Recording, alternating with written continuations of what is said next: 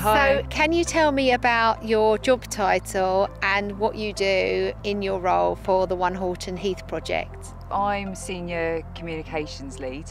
I look after the approach and all of the planning and the programmes related to everything to do with communications for the One Horton Heath project. In the first sort of stages, we developed the One Horton Heath project brand, and then we've been doing a number of engagement programmes, creating messages and content whereby we can inform people actually what's going on, and they can actually come and talk to us at different stages.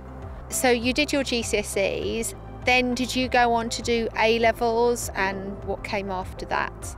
I was always interested in graphic design, and I always loved how visual information informed people. You know, I loved how the London Underground map worked, for instance, and I think at that young age I probably didn't understand how the application kind of worked. I went to college and did A-levels. Right. So I did graphic design, design technology, but I did the media A-level, which was great. University taught me how communications works much as a business function. Yeah. So it's the theoretical side, but also the application side. And I had a number of lecturers that came from industry as well. I spent a bit of time in an advertising agency. I was able to go in and around the South Coast and do some projects with some sort of local firms. So it was good. It was a good experience. Yeah. It was through education and through work experience, etc., that I was able to get to the point where I could see what the variety of roles were in the communications and marketing field. I got to that point where I was able to then move closer into those roles, and then over time I've kind of moved much more into project roles where, you know, I'm breaking down the stages and the delivery approaches, but all the time I'm still going back to those original elements that I was really interested in at a younger age. So on a project like One Horton Heath, why is comms and marketing so important? The communications piece is actually able to storytell right from an early stage on a development like this, so we can get people involved and get people understanding it. It's not just done to people. We're not doing anything to people that they're not aware of. We're actually building the communication and the messages early doors, so it's great actually to have this role in place. In a project like One Horton Heath, we've got lots of engineering terms, so we change them so that people can actually understand. So instead of it being a highway, it might be a road, for instance. At the heart of what you're doing is you're taking ideas and making them real and then turning them into this narrative, but you still have to have a process in which you're doing that by. So the subjects that young people would be learning at school, in secondary school, how do those subjects relate to the job that you do now?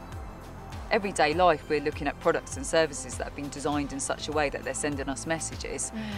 So all of those subject matters will have an element of that in. In communications, you're quite driven by analytical information. You like research and figures, so you do need to have an understanding around maths and statistics if you can.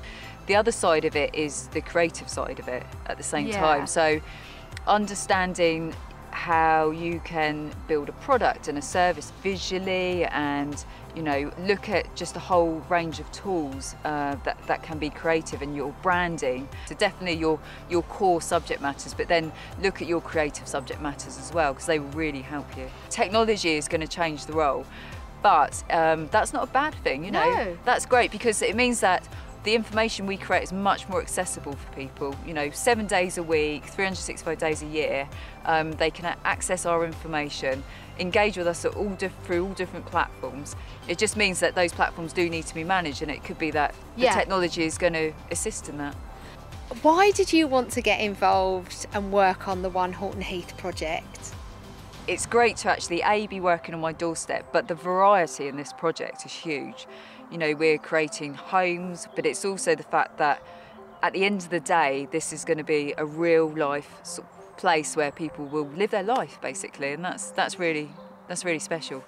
Zoe, thank you so much. I love hearing about all the different job roles, so thank you for sharing your background and your passion and enthusiasm for working in comms. Thank you.